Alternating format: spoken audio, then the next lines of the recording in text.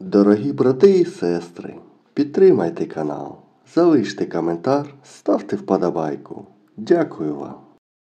44-й сон Пресвятої Богородиці. Від усіх хвороб.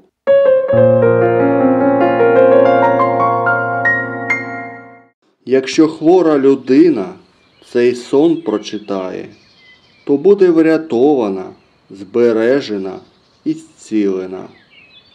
Во ім'я Отця і Сина та Святого Духа. Амінь. На горі вертепі, біля святої річки Йордану, спала діва, мати Марія. Прийшов Син Божий і сказав: Амінь. Діва мати Марія, спиш чи не спиш? Відповідала діва мати Марія: Ох, мій сину коханий, мало мені спалося, багато у снах мріялося.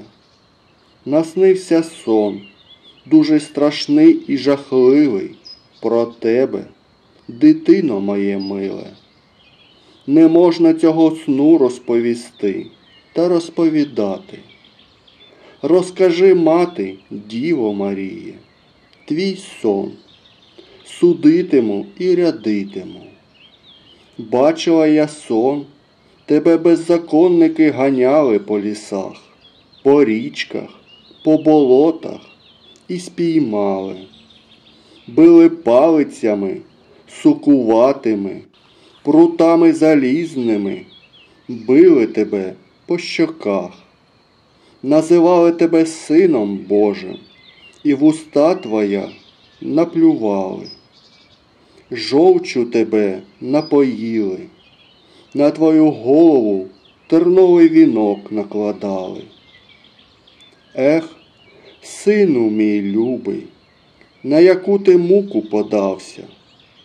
Бачила я сон, Іуда, зрадник, з жидами суд судили.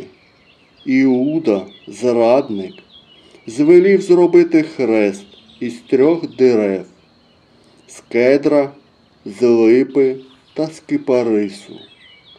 Істинного Христа на хрест розіп'яли. Руки, ноги цвяхом прикували. Як навесні струмки бігли, так від істинного Христа кров бігла. Як ялина кора від дерева відставала, так від істинного Христа тіло відставало. Ех, дитино моя мила, на яку ти муку подалася? Ти б дунув, у них би один бруд залишився. Ти б на своєму жеребці роз'їхав, ти б своєю хусткою махнув, вони б вогнем згоріли. Ех, дитино моя мила, куди ти їдеш? На кого ти мене залишаєш? На Іоанна Богослова, на друга Христового. Він тебе напуватиме і годуватиме, взуватиме і одягатиме, і теплом зігріватиме. Діва, мати Марія, хто твій сон прочитає в березні місяці, при доріжці, той буде врятований і збережений. Птах не роздере, і звір не роздере, і лихі люди не нападуть. Та людина буде врятована і збережена. Хто на воді їде, той чоловік на вогні не згорить, і на воді не втопиться.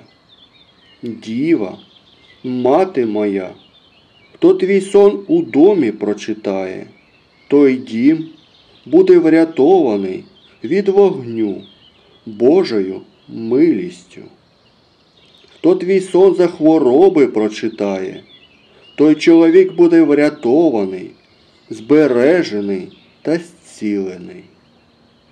Хто твій сон при пологах прочитає, той народиться ні злодій, ні хуліган, ні лиходій, поганою справою не боготворець. Хто твій сон при смерті прочитає, той буде врятований від муки вічної, від смоли киплячої, від вогню палаючого, від черв'яків неусипаючих, від морозів від палючих.